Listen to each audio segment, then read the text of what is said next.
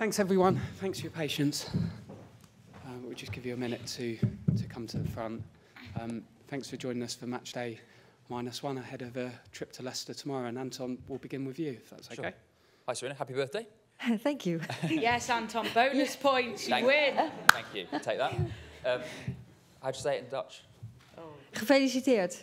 There you go. Yep. Happy birthday. Sarina, look, first off, let's talk about team news. How is everybody? And I presume, how good does it feel to have Fran in and around the squad again? Yeah. Of course, we were 25, that's what we said. Unfortunately, not everyone's fit. So Lauren James is not ready. She won't be ready for Tuesday also. Lotte is on the pitch. You saw that the other day, but she'll be on the pitch and we'll assess her today. And hopefully she gets through, right? Everyone else is good. No, anything to worry about with Lauren? No, not to worry about. She picked up a concussion. And as you know, then we have to be very careful and follow the protocol as we always do. So that's then just really too short for the 2 upcoming games. A lot's talk this week in the build-up to the squad announcement has been around sort of the makeup of the England squad and professional football in England and how, whether it's representative of the country in which we live in. We talked previously about it, but are you happy with the change of pace we're seeing in professional football and how it potentially mirrors society in terms of representation? Well, I'm happy with all the things we're doing, and that doesn't change overnight. We've spoken about that before. So what we, you know, when you start doing things really, really intense, it's not going to change in a month or 2 months.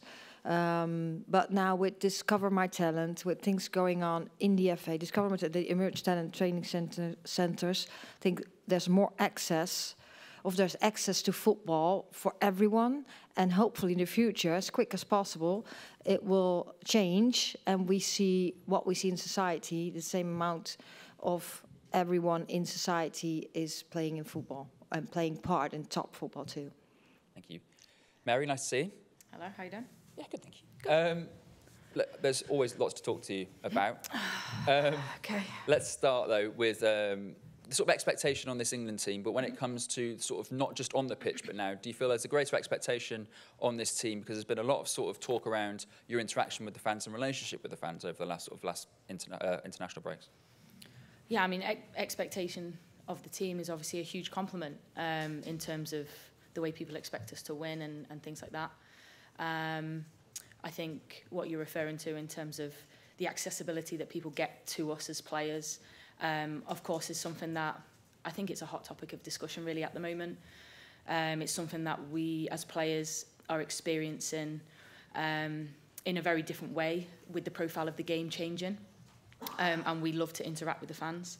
But it's becoming at times really difficult to keep everybody happy and to interact with as many people as possible. And we're obviously so grateful that thousands and thousands of people want to come and meet us and talk to us. But the reality of it is that if that's the expectation, we're always going to fall short. And I think the emphasis on it needs to switch now. And we love that we can be so connected because of how the game's grown. But equally, I think we are subject to a lot of comments and unnecessary. Yeah, I don't want to say abuse. I think that's a bit strong, but you know, at times it's an addition to the game that we don't need, and we love it. But you know, it's becoming really difficult to maintain now. So yeah, I think we're doing our best, but I think it's always going to be a hot topic at the minute. Hi, Mary. Kiara Keating's been given her first senior call-up. Yep. 19 years old, very young. What have you seen from her this week that's impressed you? Lots of things. I think obviously she's a good goalkeeper and she's a good person as well. I think she's fitted into the goalkeeper union and the team really easily.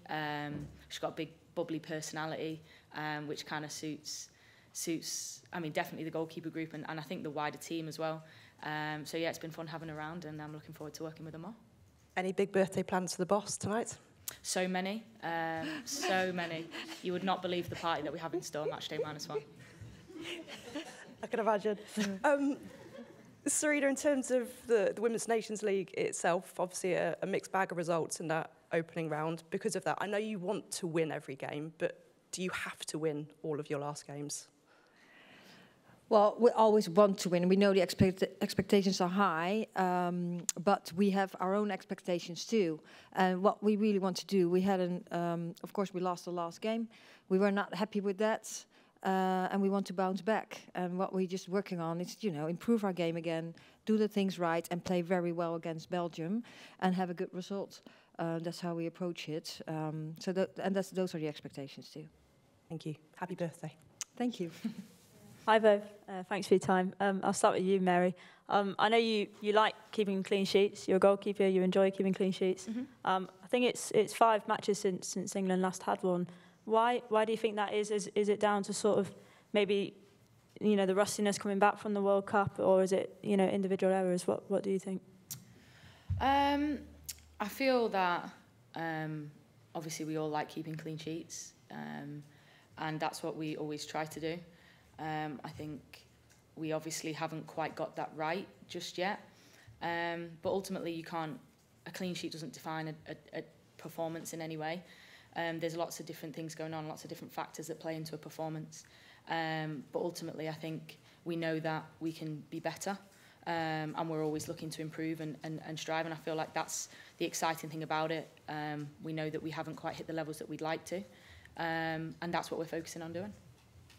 Thank you. And Sarina, I just want to ask about the impact of the new players, Grace and Chiara, coming in. What energy have they brought to the camp this week? Yeah, of course. First of all, they showed performances at their club in the Women's Super League. They did really well. They've also played with the under-23s, where they impressed too. And what they brought here, well, I'm just really happy that they just come here and play and compete with all the other players. So be a teammate, but also compete and show, okay, I am here. I'm not just here to be here. I'm also here to compete for minutes. And they've done really well so far. We only had 2 training sessions, but we're happy with their performances. Thank you. Thanks, Emma. We'll go to Tom. Thanks. Thanks very much. Sarina, happy birthday. Yesterday, the Belgium and Netherlands and Germany bid was officially launched for the World Cup. I just wanted to get your thoughts on that, not only as the opponents that England are facing, but your home country as well. Would they be a good host country, and what do you make of that joint bid? Yeah, I think that joint host would be really great. And it's exciting, of course, when that's in Europe, and also my home country will be part of it too. So I'm excited about that bit. And also I think when it would be happening, I think the travel distances, the stadiums you could play in would be really nice too. And how much better do you think Belgium have become since you last faced them as a team? How much stronger are they now? Yeah, of course they're really competing for something. The Nations League. The other 2 games were friendlies. I think they're in a very different situation at the moment. They play a different shape. They play with different players. They have been in transition. They're very competitive. They're very well organized, and they're tough in duels too. And as they showed in September, they're very hard to beat. Thank you. And Mary, could I ask you one question as well, please? We spoke to some of the younger players in the squad on Tuesday, but one we didn't speak to was also still quite young, Maya Letitia, you know very well from club and country. I wondered if you could just talk a little bit about what she's brought to club and country, and how maybe have you seen her settling into an England environment a bit more now that she's got a few call-ups? Yeah, I mean, I think Maya and her own performances, she does herself justice every single time. She's an important part of the United defence, and obviously she's breaking into this squad regularly now, and I know the type of character she is, and how hard-working she is, and how she wants to improve and keep developing. So yeah, I have no doubt that she's going to continue to do that, and yeah, I think what's exciting is you can see the levels that Maya can hit and where she can try to get to. And she's got plenty of time on her side, so yeah, she's in a really good spot. What's great about Maya is if you hang out with her, you just feel like the funniest person in the world, because she laughs at pretty much everything that you say. So yeah, she's a good girl. No, not because you're funny. Not because I'm funny, no, not at all. Sure, you're funny. Thank you. Cheers. Thanks, Tom. We'll just go, Bill. Thank you. Hiya. Question to Mary from BBC's Midlands Today. Just wondering how it feels for you to be playing in front of a big East Midlands crowd just down the road from where you grew up. It's great. Midland's massive. I have no doubt they'll come out in big numbers. Yeah, it's always special to play, I think, close to home. I've not really had the opportunity to do that in Nottingham yet. Hopefully that is on the cards one day soon. Hint, hint, nudge, nudge. But I think obviously Leicester, that was the club that I grew up playing for as well. That was my centre of excellence. I know we don't call them centre of excellences anymore, but that was the team that I really feel I did a lot of my developing in my younger years. So it's really special to go back in an England shirt. So yeah, I'm really looking forward to it. And my gran can come as well, so that's a huge, huge bonus. I'm really excited about that. She never gets to come to games. Hi, a question for you, Sarina. Happy birthday, by the way. We're from BBC Radio Leicester, so we're very excited to have you come to Leicester. We just wanted to know, how important is it for the Lionesses to come to different stadiums and locations across the country like Leicester? Yeah, well, I think it's really nice. We play across the country. This country is really big.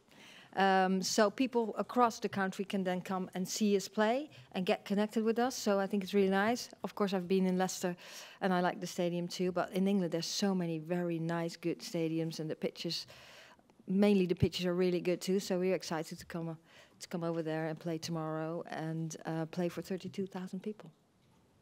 Thanks very much. We'll go to Catherine just next to you. Thanks so much. Hi, Sarina. I know we're only early into the Nations League group, but it's quite close, you know, teams taking points off each other. Is that a sign that the Nations League kind of works as a format in sort of comparison to, you know, we sometimes see qualifying groups where they're a bit more lopsided? Yeah, I think this is the reason why the Nations League started. We want to get more competitive games. As we said before, when we would play games ahead of the game, you should win it. And that's not the case anymore. We also see the development of the game. So historically we had top countries, but now, and the countries just beneath the top, but everything is getting closer and closer to each other.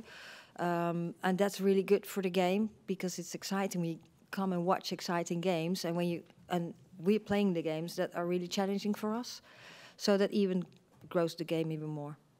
And Sandy McKeever was named in the Scotland squad last week. I just wondered whether was that something you were expecting? Had you kind of had a conversation with her beforehand about possibly switching allegiances on? Yeah, she told me that a time ago. So I knew this could happen, and congratulations for her.